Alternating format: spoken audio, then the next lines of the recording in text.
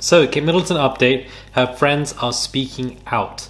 Hey guys, it's Rob Morali. Hopefully you guys are all doing well today. Back at again with another video. If you have not subscribed, please do. I would really appreciate it. It's just one click, guys. That's all it is. All you have to do. Just one click to subscribe. That's it. Not asking for too much because I'm filming for you at 3 a.m. in the morning right now.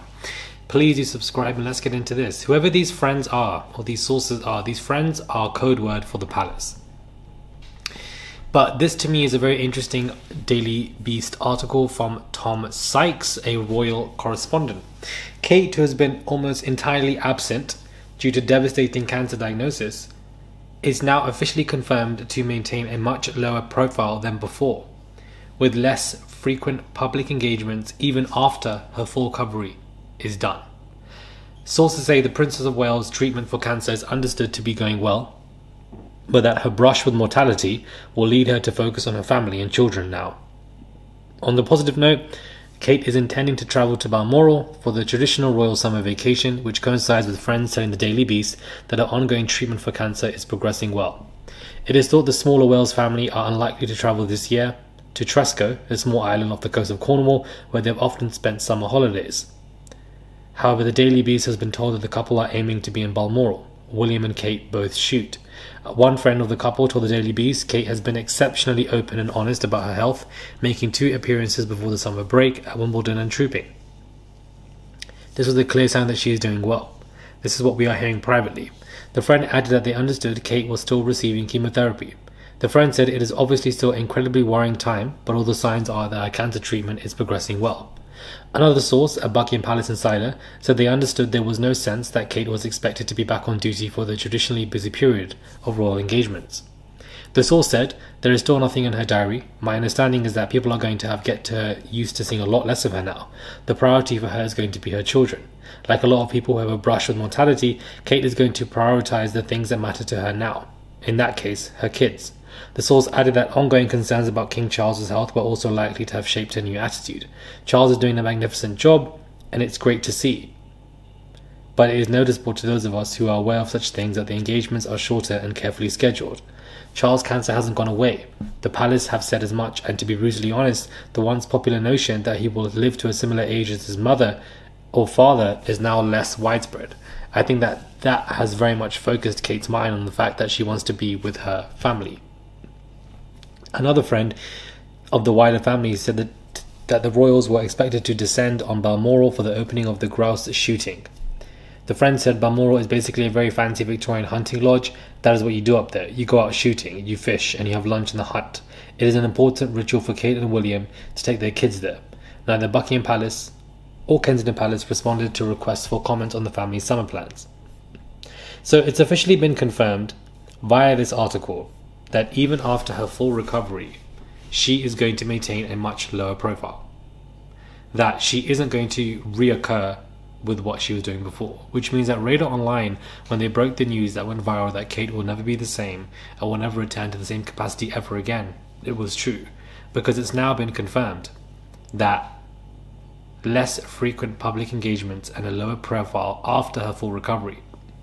If she's maintaining a low profile because she wants to be with her children because of the cancer diagnosis that she has, and she wants to spend as much time with them, seeing Charles and the fact that he might die earlier, why would she still maintain that even after a full recovery? Doesn't make any sense, does it? You've now had a full recovery. You no longer have cancer, but yet you still want to maintain that low profile status quo. Why would that be the case? Because do you see, guys, where I'm going with this? I feel like there's a loop here where it's like, why would you still maintain that? And the brush with mortality, forgive me for being ignorant or rude, but it definitely sounds a bit dramatic to me. You don't have stage 4 lung cancer. I've just found out today somebody that I know has stage 4 lung cancer today. And, 3 to 4 months tops, unfortunately, what most people have with stage 4, unless some of them actually beat it, which is also very much possible. But it's a very sad state of affairs. If you had a full recovery, why are you also maintaining a low presence? Something else has happened behind the scenes, guys, that we don't know about. Something very bad.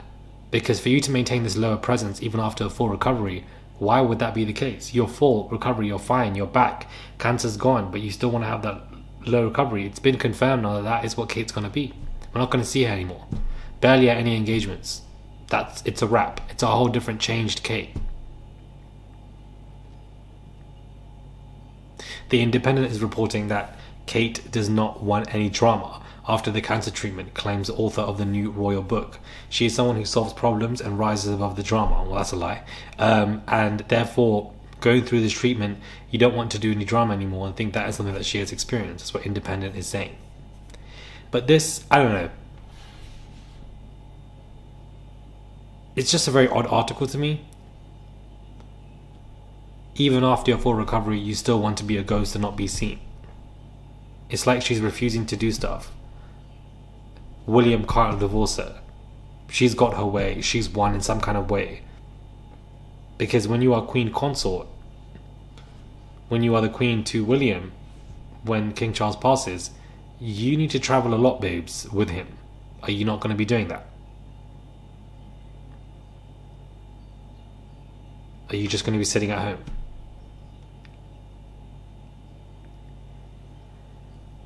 I don't know. Something about this article has just made me now sparked a new interest in this Kate saga, and I feel like we've been following it for over 6 months, but I feel like now I'm more intrigued. My interest was dwindling a lot in the past month, I'll admit, but after reading this article, something is shifting. The confirmation of a lower presence, even after full recovery, means something has gone on.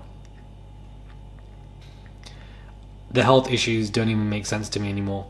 It seems to me like a cover-up for something else, for her to return as some kind of hero. Or they put that out there because she was dealing with divorce proceedings with William and they couldn't divorce because that would destroy the monarchy.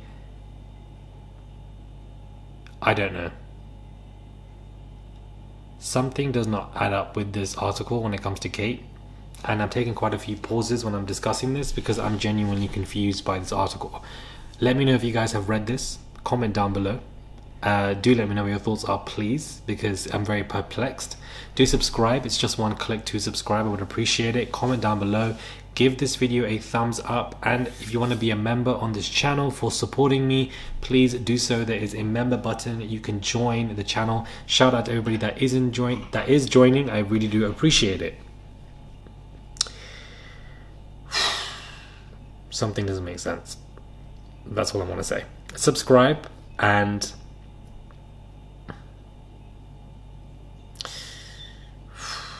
this is weird. And I'll catch you guys soon for another video.